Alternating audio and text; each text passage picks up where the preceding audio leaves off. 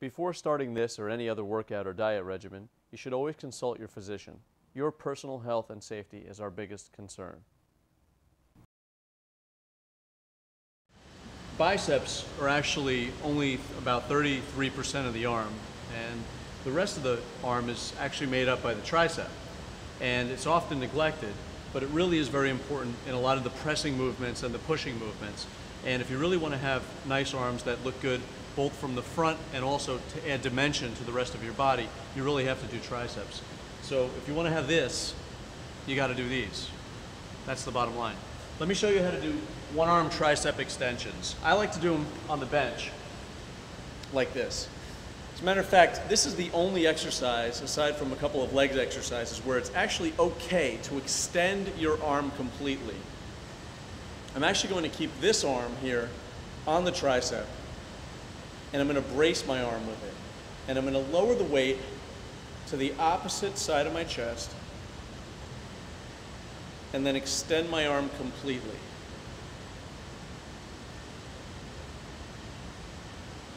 It's a very, very simple movement, but the hard part is actually keeping the arm straight and not doing this or this. This is how we do the tricep extension. At the top of the exercise, we actually extend as far as we can go, and that should flex the tricep. My hands, although I'm holding the weight very securely, is relaxed. My hand is very relaxed. This arm is just for guidance, and I'm letting the weights come down, not letting it touch my chest, so there's still tension and sort of a stretch in the tricep, and then extending up just like that.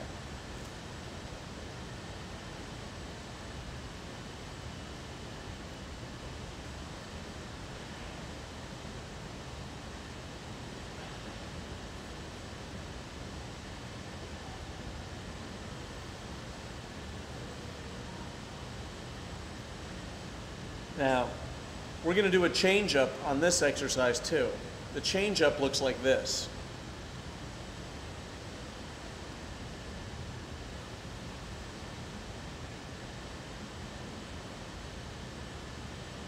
And you would not believe how this feels after doing several repetitions this way.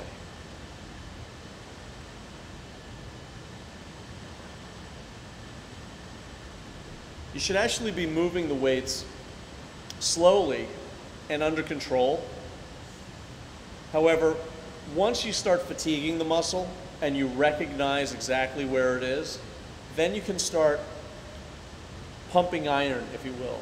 Once you feel very secure in how you're moving the weights, you can actually start picking up the momentum to about 1.5 times the speed you were using before.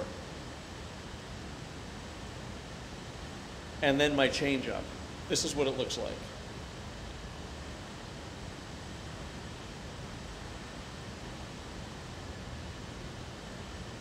I like to do this exercise first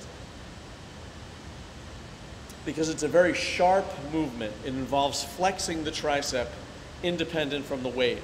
And if I get my other tricep exercises going, I'm really not going to have that same kind of sensation because my triceps are going to be so filled up and so feeling so powerful, I'm not going to really be able to make that superior connection of extending my arm completely once they're exhausted. So I want to do this exercise first. Most folks in this field would do this exercise last, but I want you to trust me on this.